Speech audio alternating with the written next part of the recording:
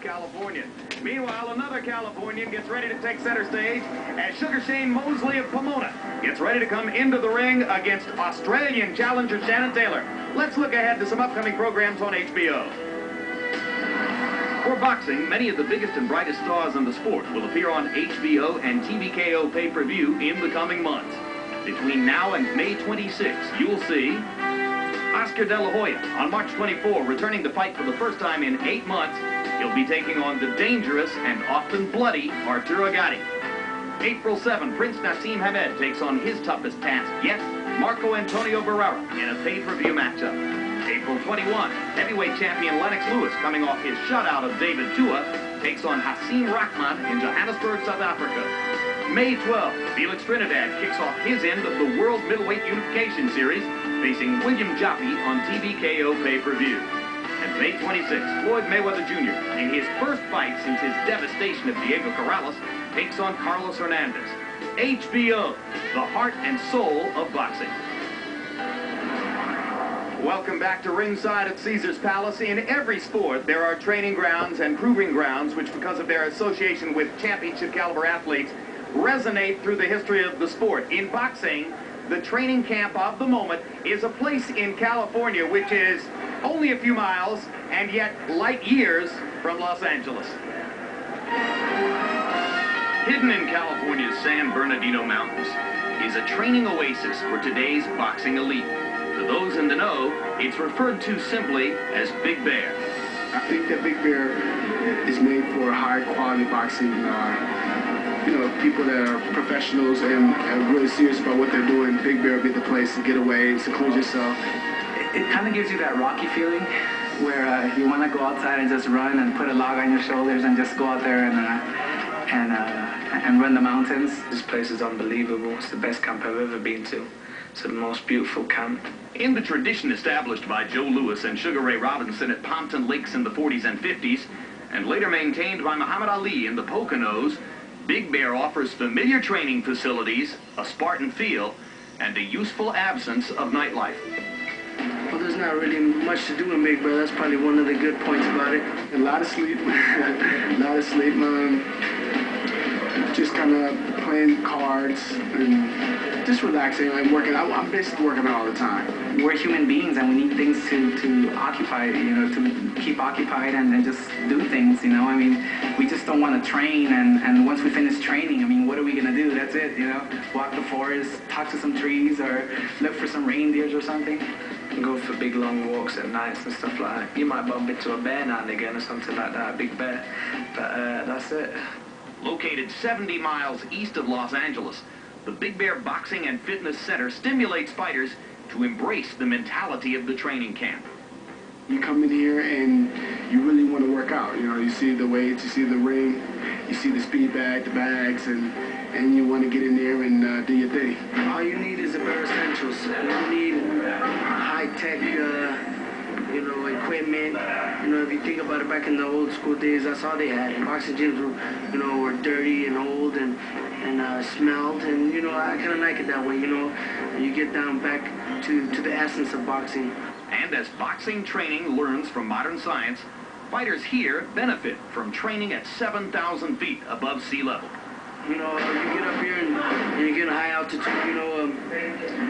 you make your body create more red blood cells, and when you get down to regular sea level, you're like, I could do 30 rounds, Yeah, I could have won another 3, 4, 5 rounds after I fought De La Hoya in the 12th round. I think by training up here, I recuperate a lot faster in the rest periods, so I can go all out and recuperate, go all out and recuperate.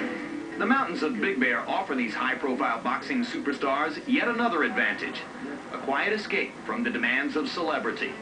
You get away from everything. It's like being in another planet, it's like, you get away from everything. If I were to train in Los Angeles right now, it would be a bit difficult because there's a lot of people who, of course, want to take pictures and they want your autograph, and it's really kind of hard to focus.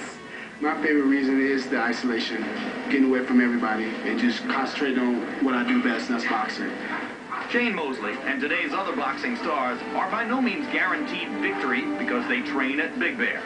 But their trip into the mountains does prove that isolation and determination both contribute to bringing a fighter to his highest level of performance. All very well and good, but I didn't see anybody strapping a car to their back and hauling it up a hill the way you do, George. One of a kind.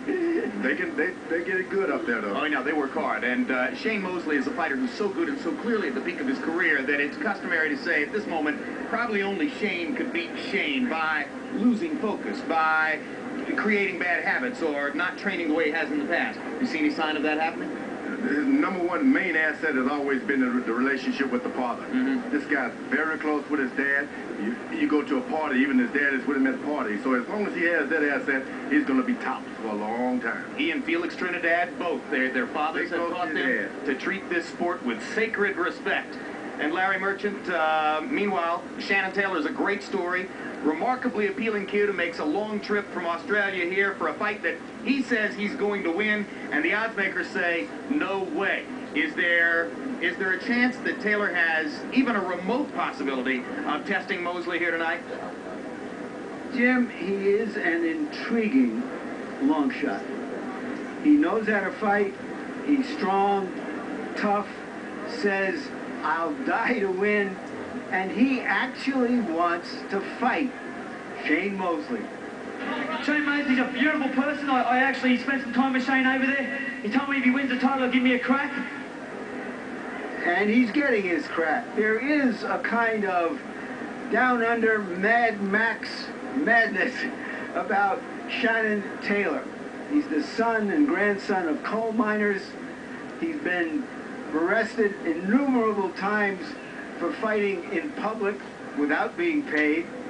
He once owned a bordello, but he also once ran 120 miles over 3 days, 40 miles a day, to raise money for charity.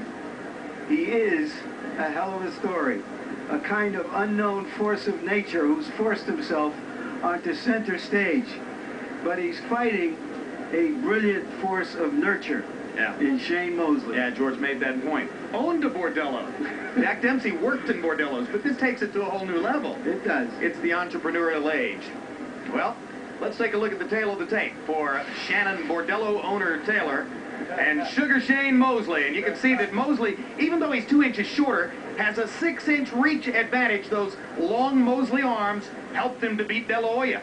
They both weighed in at 147 pounds, and by tonight, Mosley, tiny bit of a surprise to me, outweighs Taylor 159 to 157. Punch stat numbers, Larry. Once again, we have fighters with numbers against different classes of competition. But as we just saw in the previous fight, those classes of competition didn't mean a whole hell of a lot. Mosley is a more active fighter. Taylor is a very well-schooled, controlled fighter. Power punches, Mosley throws a few more, Taylor can crack. Rules of the bout with our unofficial ringside scorer, Harold Letterman. The Sugar Shane Mosley Shannon Taylor fight is scheduled for 12 rounds using the unified rules of the Association of Boxing Commissions.